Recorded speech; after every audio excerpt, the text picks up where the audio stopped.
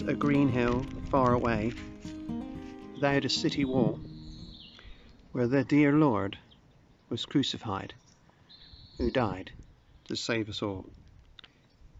We may not know, we cannot tell what pains he had to bear, but we believe it was for us he hung and suffered there. He died that we might be forgiven.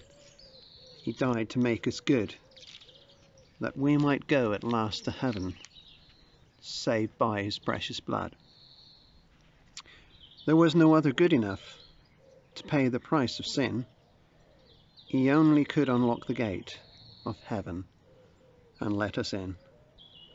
Oh, dearly, dearly as he loved, and we must love him too, and trust in his redeeming blood, and try his works to do. Here we have a cross presented to us at Cleerway by St. Cleer British Legion. And I'm reminded on Good Friday of that cross that Jesus gave his life on. Jesus' friends, Peter, James and John, you'd think they'd have got used to all the shocks and changes that Jesus brought into their lives. It all started when he borrowed Peter's boat to go and preach from. And when he finished, he said, go out fishing. And they said, well, we didn't catch nothing all night. How are we going to catch anything now in the daylight? Jesus said, go and put your nets on the other side to what you normally do. You'll catch fish. And of course they caught loads.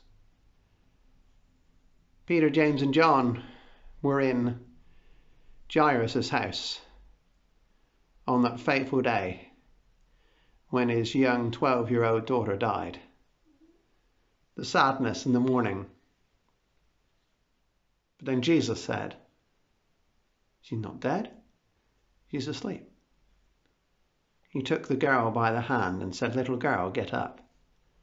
And they saw him bring this young girl back to life. And what about their friend Lazarus? They heard he was sick, and unusually Jesus didn't go. He stayed where he was for 3 days. This is unusual. I mean, Lazarus was really sick and he didn't go. After 3 days he went and found Lazarus dead already. Jesus said, take the stone away. Take the stone away? But he's dead. Lazarus, come out. And Lazarus came out.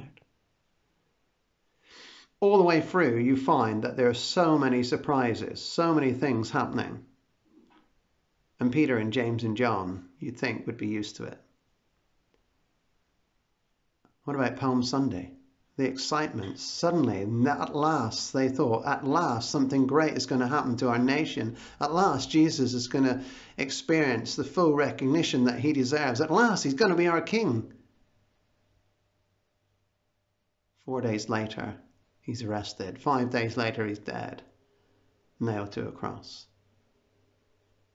The shocks and surprises that these disciples, Peter, James and John, Jesus' friends, had to endure. The ups and downs of following him. And here we are on Good Friday 2021, remembering the death of the most perfect person that's ever lived. As the poem said that I read to you earlier, there was no other good enough to pay the price of sin. You see, each one of us have been tried and sentenced. And the verdict for not being perfect in this life is death. Not physical death. Eternal death. The death of our soul. The death of our spirit. Death in hell. That's why Jesus died. That's why Jesus, who loves us so much, he gave his life, because our eternal destiny was in the balance. There was no hope for us outside of him giving his life, outside of him taking the sentence, outside of him taking our verdict. Jesus has given his life that we might have eternal life, that we might be free. Will you take hold of him today? Will you follow him today? For God so loved the world that whoever believes on him